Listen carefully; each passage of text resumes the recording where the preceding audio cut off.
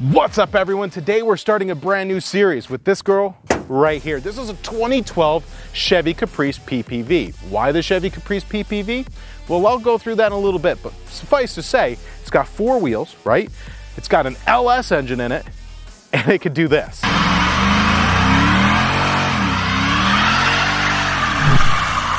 Now you may be asking yourself, where's Lunar Outlaw? Here I am. Let me tell you a really cool feature of the police PPV.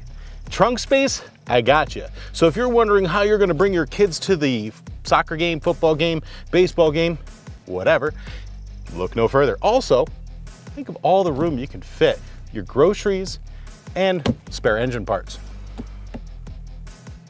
for other cars, because this is a GM engine. You're not gonna break down in it. Now, getting out's the hard part. So there's a couple things that really drove me towards this particular Zeta platform. One, other Zeta platforms running the same type of performance, like the Camaro, are gonna run you around $25,000. And that's not really a budget-friendly car.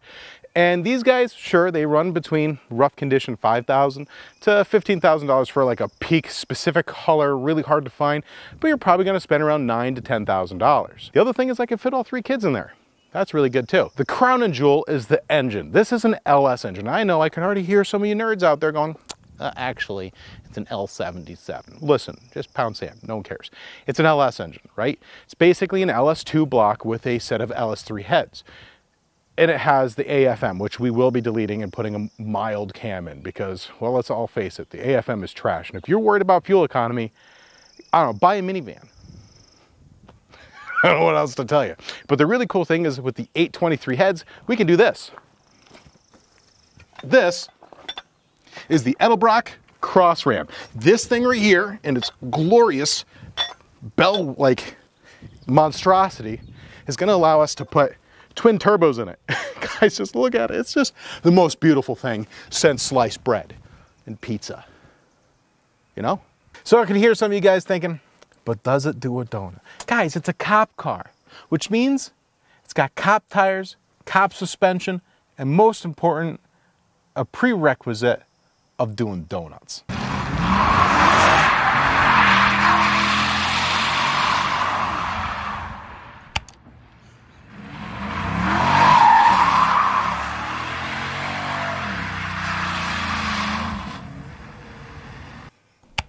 All right, I'm a bit distracted because the mail carrier just showed up and handed me a package. Now, why that's kind of crazy is it's a Sunday. Do they ever go home? I don't know. Anyways, big shout out to whoever sent this t-shirt. Right here says, car guy, noun. Just like a regular guy, only cooler. See also, all-knowing about cars and ridiculously good-looking. Well, thank you very much, whoever sent that to me. I'll take that as a compliment. Also, if you're interested in sending something like a t-shirt or, you know, maybe a sticker from your YouTube channel or anything else, P.O. Box 7, Averill Park, New York. Attention, crazy car guy, Lunar Outlaw. Thank you very much. Now let's go ahead and take this car for a ride. So one of the really cool things about this car, overall, you have to think about it like this. It is obviously a cop car, but it didn't start out its life as that. It started out as a Commodore down in Australia.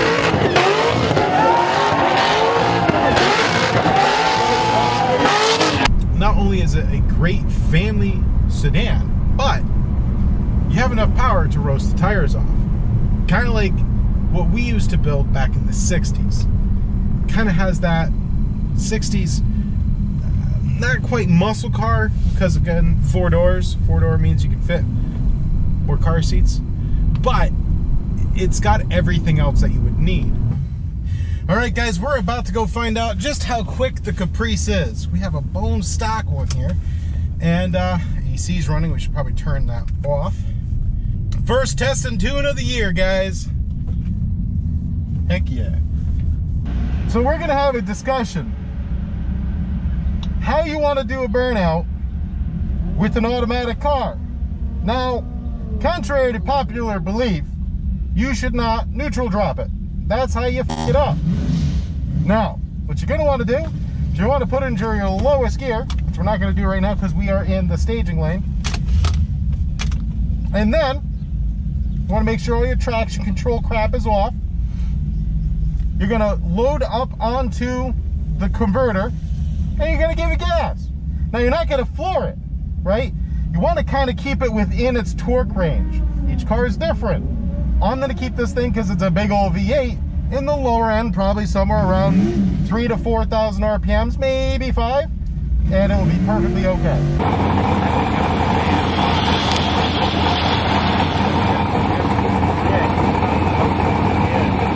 And that's how you're gonna wanna do it. Don't neutral drop, boys and girls. That's how you fuck up your transmission.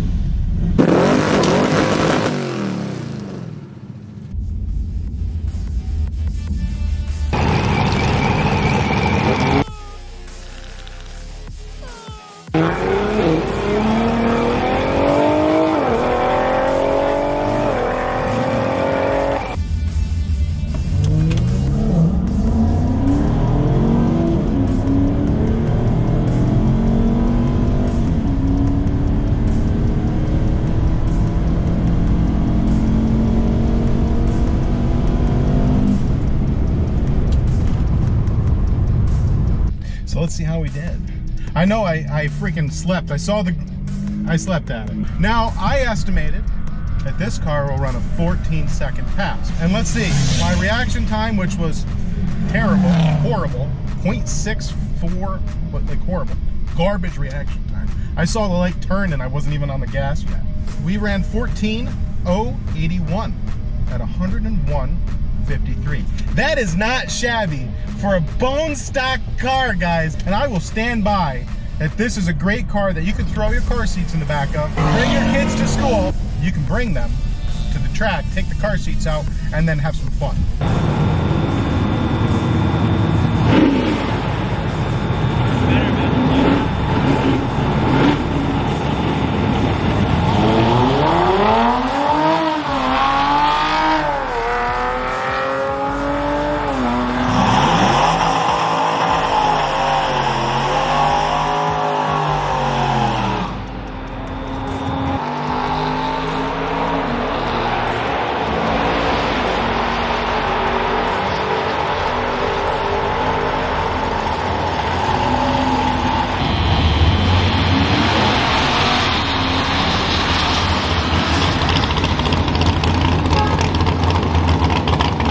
Guys, that was awesome. I gotta say, I had a lot of fun at the track, and I'm looking forward to seeing what else we could do with this thing. But at the end of the day, like a 14-second pass at a full-size car with 4 doors and 4,100 pounds, guys, that's awesome. Like, the consistency too. Mind you, like I'm used to driving the Supra, which is a manual transmission, and getting consistent is pretty difficult with that. Our first launch was pretty rough at, I think we managed to sleep and then wake up and have breakfast at a reaction time of 0.6 something, which honestly, if your reaction time's that slow, focus on that before everything else. You can definitely learn to go quicker. I'm not saying give up, like that is a slow reaction time. Our second pass I ran exactly at the same time as I would launched with the actual Supra. Now, I don't know if it's because it's an automatic transmission versus a manual. I'm definitely a novice at this, but I'm saying that's probably why. So we loaded the torque converter at approximately 2,500, 3,000 RPM, somewhere in between there, and we went. So we went on the third light. As soon as the third light hit, we went, and that was 0.18, which is still slow, but not bad, getting better. So, all right, we'll cut the light a little bit more. Halfway through the yellow light, I was like, okay, gone, with a reaction time of 0.028. So cutting the light is definitely a very critical thing if you're gonna be running something like that, especially say you're gonna hit and do some bracket racing. Now I gotta say, the consistency of this car is incredible. So, there's a few things I want to do, but we don't want to mess with the consistency, that's for sure. Now, the last run, we did red light. I don't know what I was thinking, but I was like, can we get like a 0.00 something? And no, we can't. We could red light, though, at a -8. So I launched at the beginning of the second light, and I was way off. If you're going to do a burnout, you're going to do the burnout mode, switch over to your pursuit mode. And this thing launches great. I seriously, No issue with it hooking up whatsoever. Now we warmed the tires up a little bit beforehand, but yeah, no issues with this thing hooking up, even with street tires on it. Hard street tires with a lot of air in them. So, does it need more power? Yes. Are we gonna put more power in it? Abso-freaking-lutely. But if you guys are looking for something you can just hop in and have fun, look no further, guys. Till next time, keep your shiny side up. God bless.